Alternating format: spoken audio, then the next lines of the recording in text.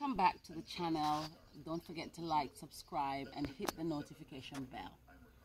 This morning I'm in my garden. I'm here picking sorrel. Can you see the nice buds? Can you zoom in on that for me to show them the nice buds of sorrel and how big they are? They are really massive.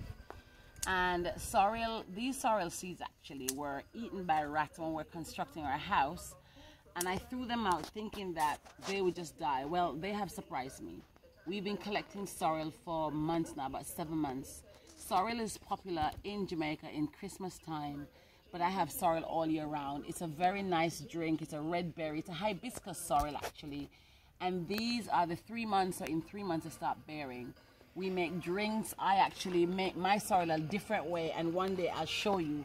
I literally get them, I pick out the seeds. So inside the sorrel we have seeds. I take out the seeds and I put this all in a pan with water, boil it on the cooker, and then I literally blend it and put it in the bottle after it's cooled with rum and cloves and spices and sugar and all sorts of things, and leave it for months, and it almost becomes like wine. So tell us how you drink your sorrel. Tell us how you like it. Share comments below, and don't forget to like, subscribe, and hit the notification bell, and just have a look at these really massive bulbs. Until next time, another video. Thank you very much. Goodbye.